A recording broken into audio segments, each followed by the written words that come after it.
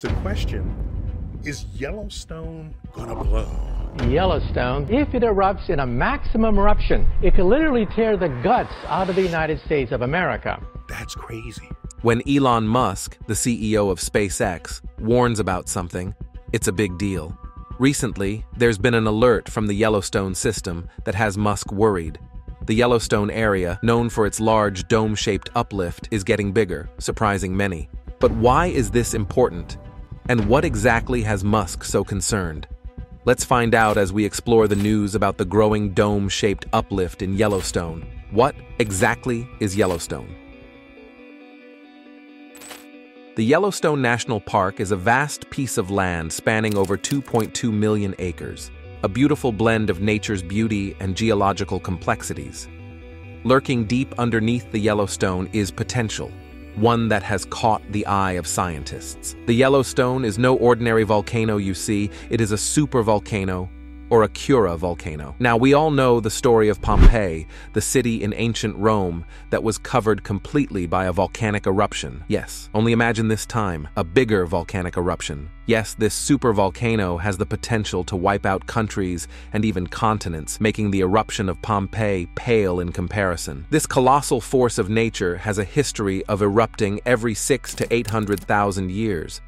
This means that one of the world's most captivating volcanic systems has shaped this iconic park. And no, this danger is not just left alone, as geological forces are working beneath the surface, diligently monitoring this supervolcano. The United States Geological Survey especially continues to monitor this colossal force of nature around the clock. This global menace has remained dormant for over 64,000 years, leaving in its wake resurgent domes shaped by cataclysmic, or as the case may be, natural geological events. Joe Rogan has continued to issue stark warnings about the dangers of the Yellowstone. One heavy question weighs on the mind of everyone right now, and it is whether this volcanic behemoth is waking up. Are we threading on the thread of cataclysmic destruction, such as never seen before? Are we closing our eyes to the destruction of unimaginable magnitude?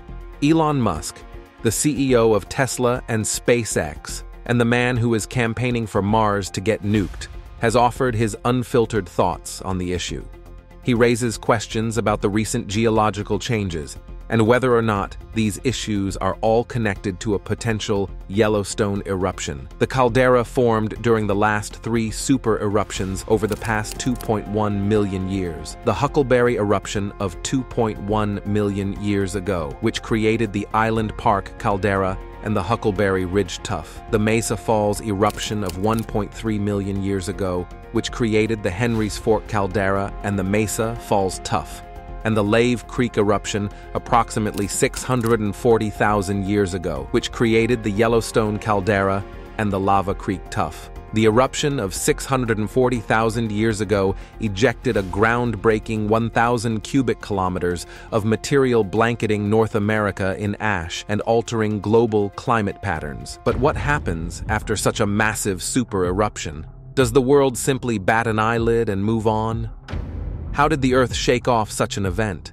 And are we free from such events ever occurring again? The Yellowstone story is not quite finished yet. The story continues with the formation of resurgent domes. These domes are quite a significant geological phenomenon. After the last super eruption, the magma chamber beneath the caldera began to refill, and this led to the creation of such beautiful yet dangerous geological features in Yellowstone Park. There are these massive domes that are not just small bumps on the land.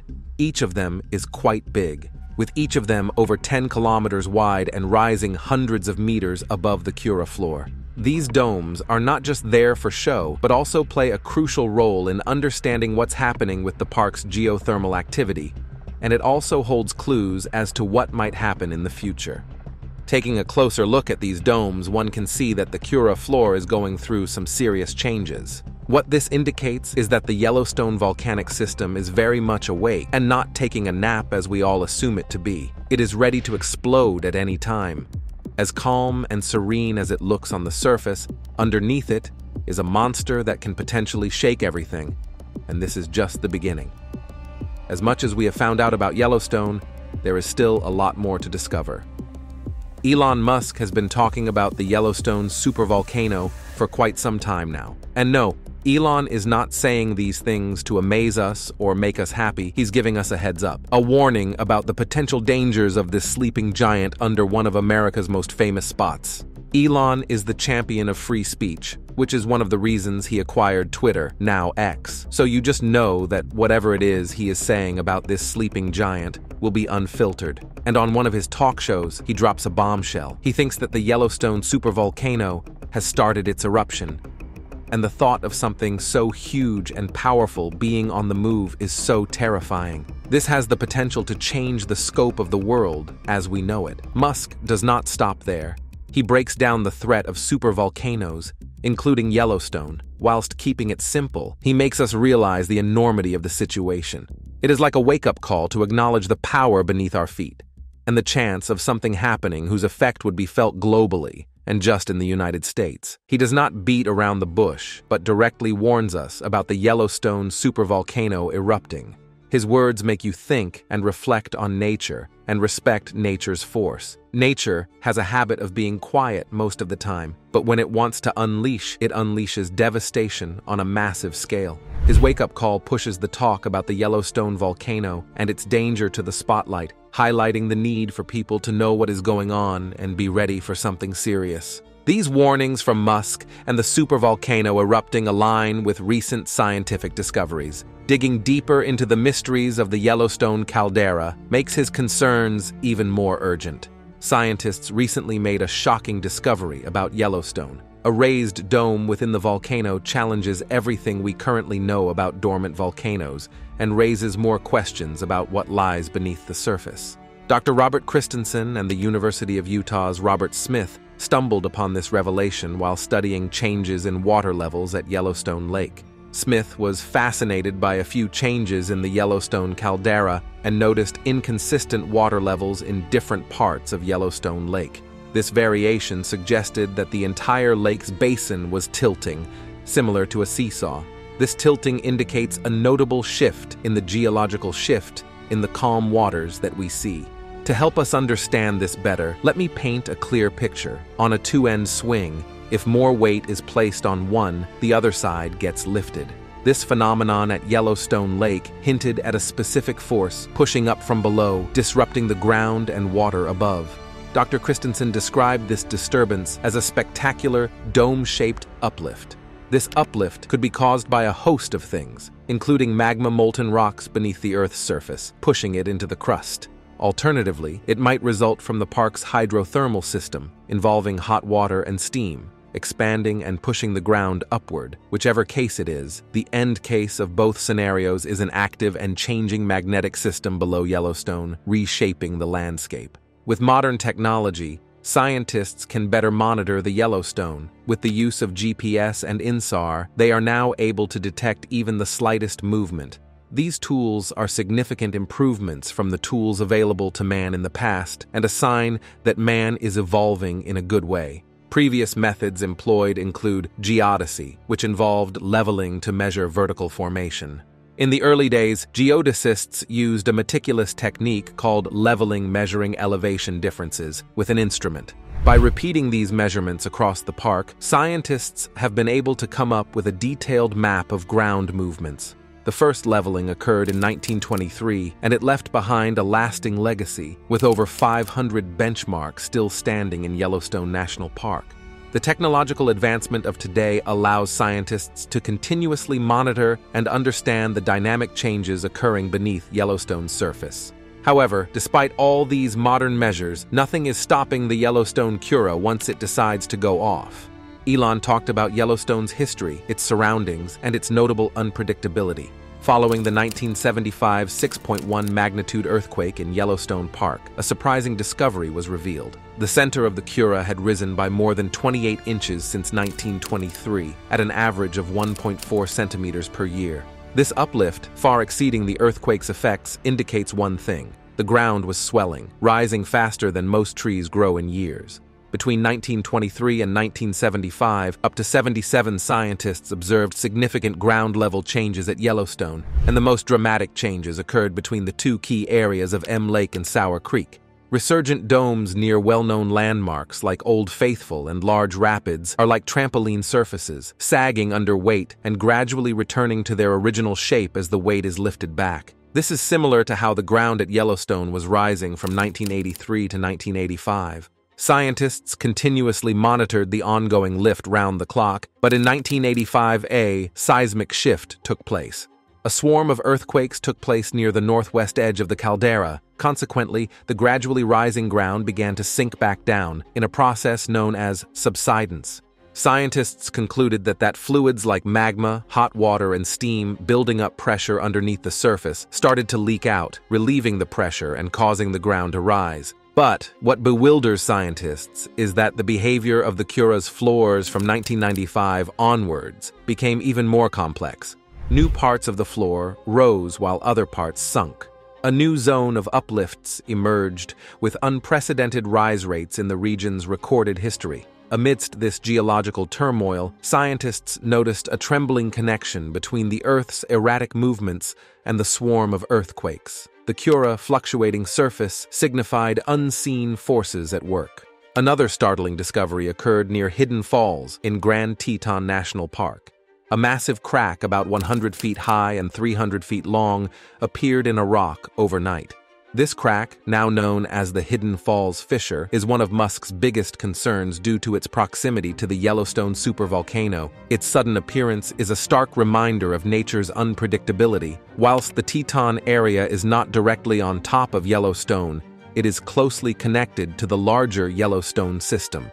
Discoveries like this crack send a chill down the spine and are very alarming, but in this case, it was not entirely unexpected in such an active landscape. However, it is its proximity to the massive Yellowstone that heightens concerns among the scientific community and the knowledgeable public.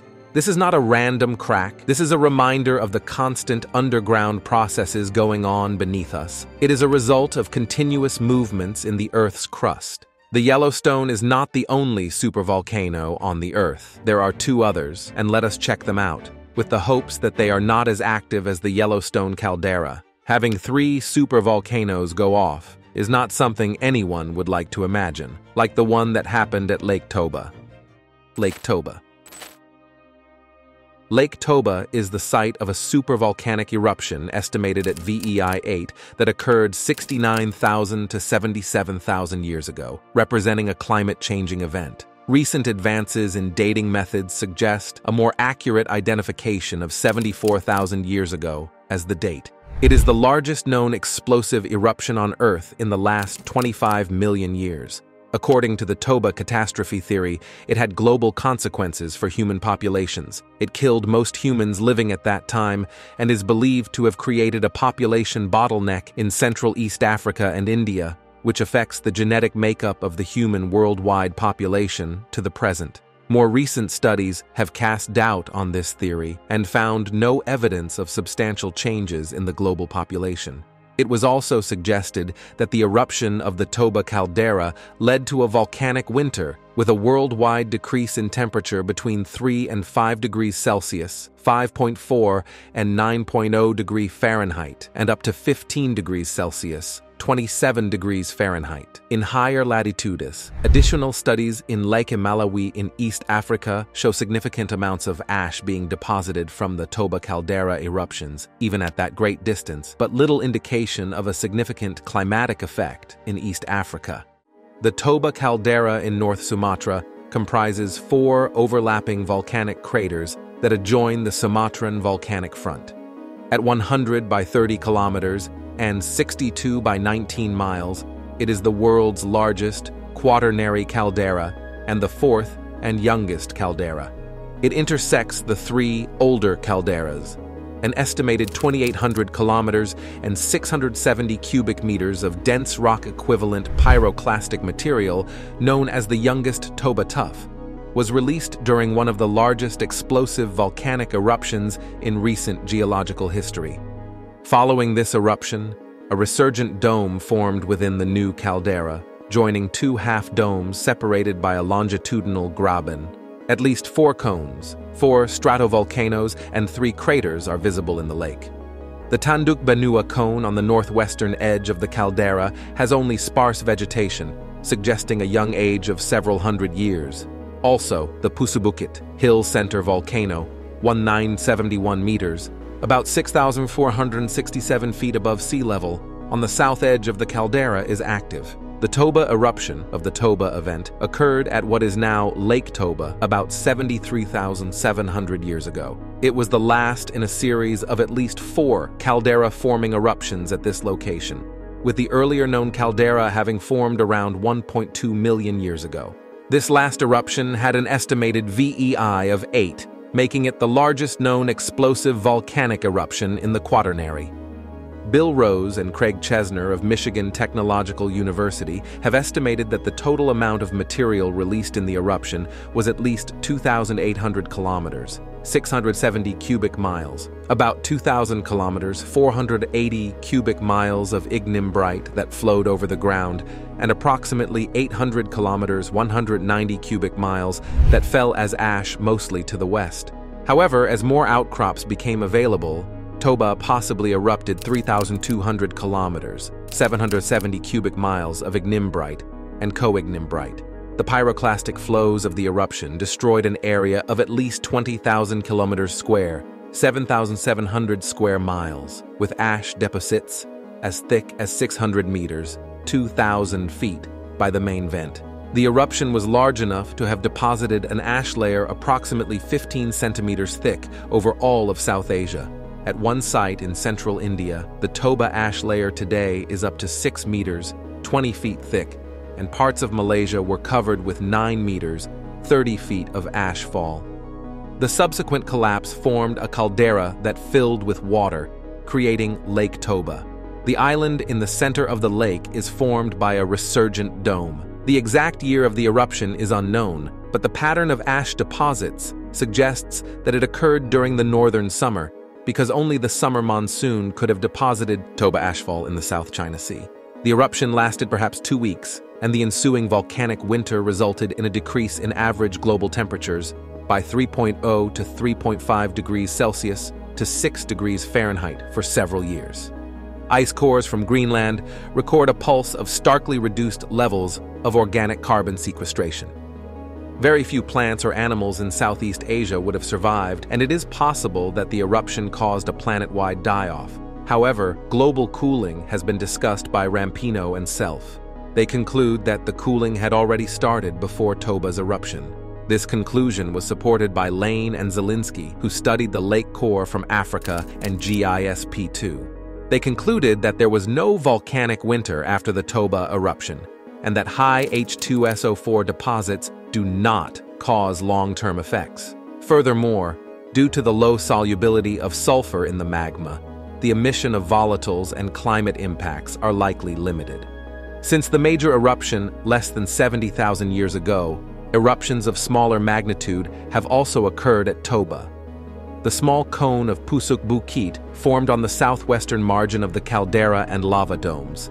The most recent eruption may have been at Tanduk Benua on the northwestern caldera edge, suggested by a lack of vegetation that could be due to an eruption within the last few hundred years. Some parts of the caldera have shown uplift due to partial refilling of the magma chamber, for example, pushing Samosir Island and the Uluan Peninsula above the surface of the lake. The lake sediments on Samosir Island show that it has risen by at least 450 meters, 1,476 feet, since the cataclysmic eruption. Such uplifts are common in very large calderas, apparently due to the upward pressure of below-ground magma. Toba is probably the largest resurgent caldera on Earth. Large earthquakes have recently occurred in the vicinity of the volcano, notably in 1987, along the southern shore of the lake at a depth of 11 kilometers, 6.8 miles. Such earthquakes have also been recorded in 1892, 1916, and 1920-1922. In 2016, a study revealed that the Toba supervolcano has a magma chamber containing 50,000 cubic kilometers, 12,000 cubic miles of eruptive magma, about 30 to 50 kilometers, and 19 to 31 miles underground. This makes the supervolcano's magma chamber more than 4 times larger than the volume of Lake Superior in North America, and also larger than the magma chamber underneath Yellowstone. We can only remain hopeful that this volcano continues to remain docile, despite the recent uplifts it has started experiencing, and hope that the next supervolcano is not as active as Yellowstone and Toba. La Garita Caldera. Garita Caldera is a large supervolcanic caldera in the San Juan volcanic field in the San Juan Mountains, near the town of Creede in southwestern Colorado, United States. The eruption that created the La Garita Caldera is among the largest known volcanic eruptions in Earth's history.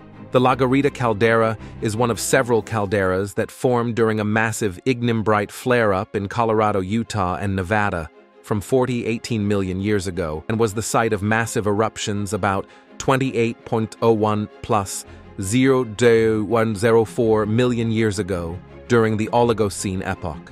The scale of La Garita volcanism was the second greatest of the Cenozoic era. The resulting ash flows the volcano created, most notably the Fish Canyon Tuff, has a volume of approximately 1,200 cubic miles, 5,000 kilometers, giving it a volcanic explosivity index rating of 8. By comparison, the eruption of Mount St. Helens on 18th of May 1980 was 0.25 cubic miles, 1.0 kilometers in volume. This supervolcano has not shown activity in recent times, and we hope it remains that way.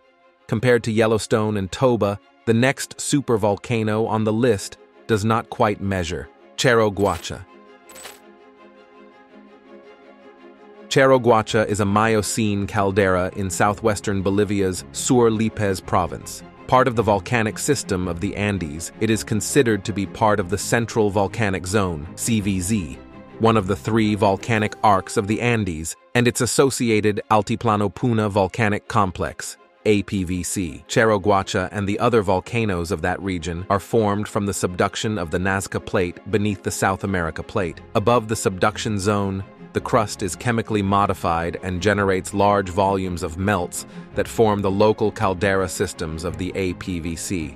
This supervolcano has not had activity in quite some time, and we hope to keep it that way, and other supervolcanoes we hope can remain this way.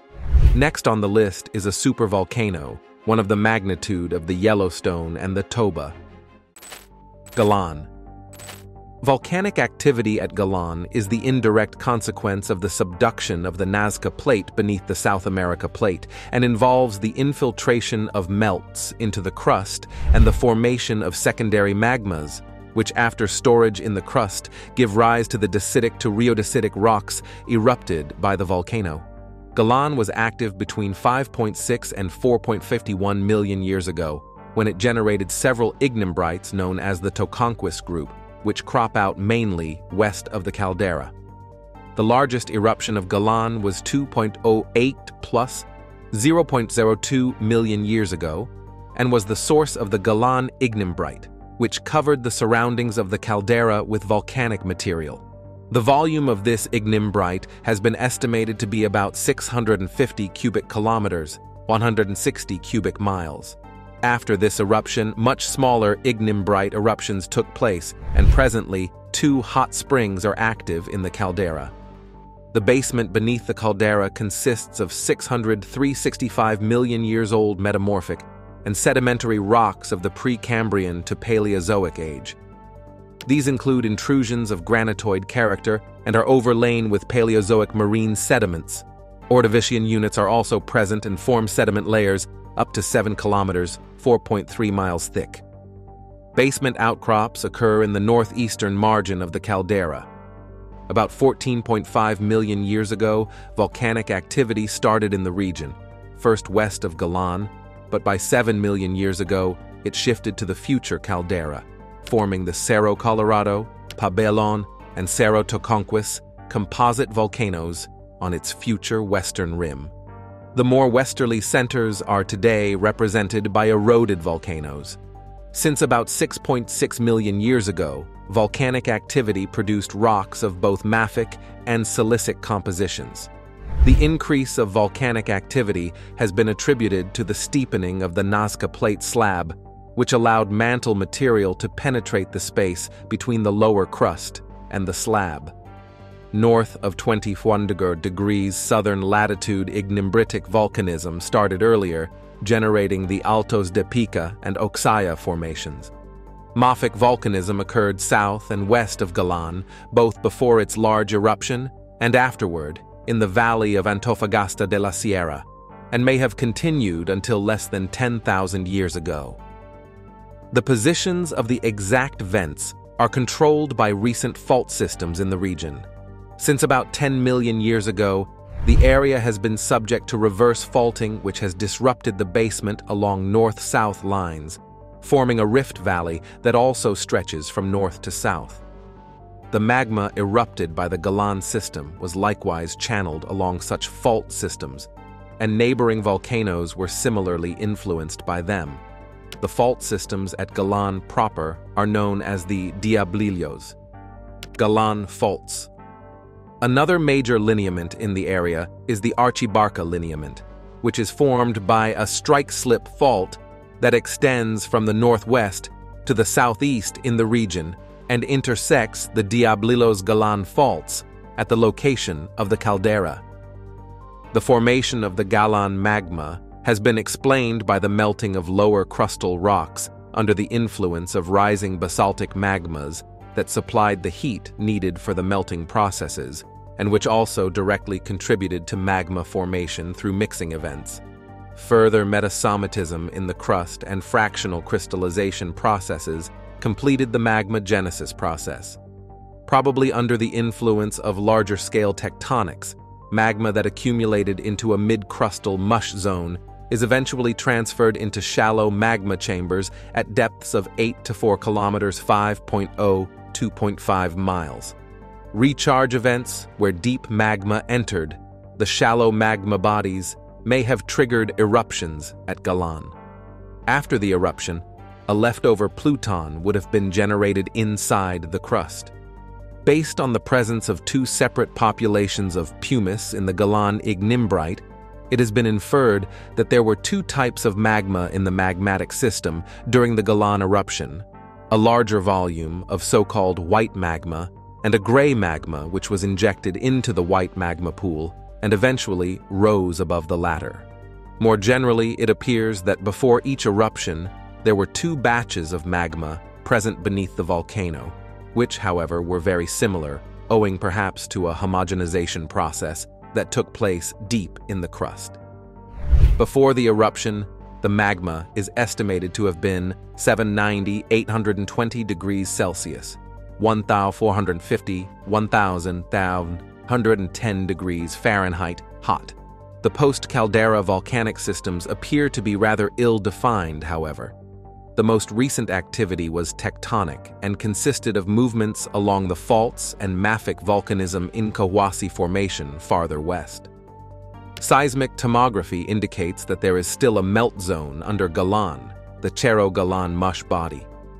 An earthquake swarm was recorded on the 25 January 2009, mainly under the resurgent dome, and may reflect hydrothermal or magmatic activity. Thanks for watching. Make sure to subscribe to our channel and check out another of our interesting videos.